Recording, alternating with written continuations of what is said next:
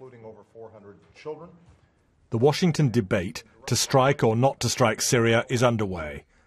The president gathered senior lawmakers from Congress to make his case for limited action aimed at stopping the Assad regime from any future use of chemical weapons, and to warn other countries not to flout a global ban on their use. He says he's confident Congress will vote to authorize strikes. I've made a decision that America should take action, but I also believe that we will be much more effective, we will be stronger if we take action together as one nation.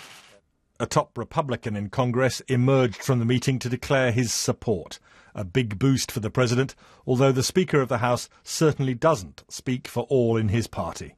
The United States, for our entire history, has stood up for democracy and freedom for people around the world.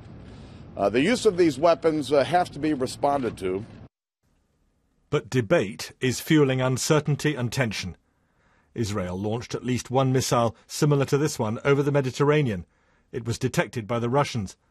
A defensive test exercise, say the Israelis, but it stirred fears of future misunderstanding. Israel was apparently testing a Sparrow missile. It's designed to simulate some of Syria and Iran's long-range missiles. The firing enables Israel to test its US-backed ballistic defences, its missile shields.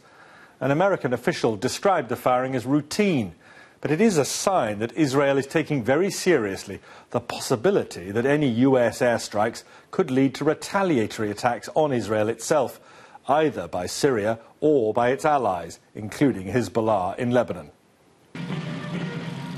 France says it will not strike Syria if the US Congress votes against. But President François Hollande says he will increase support for Syria's opposition rebels instead. That makes David Cameron's position look even more uncomfortable. The Prime Minister can't join military action after his Commons defeat. Now, that doesn't mean we do nothing on Syria. We are already the second largest aid donor in delivering the humanitarian aid that is so badly needed both in Syria and in the neighbouring countries like Jordan and Turkey.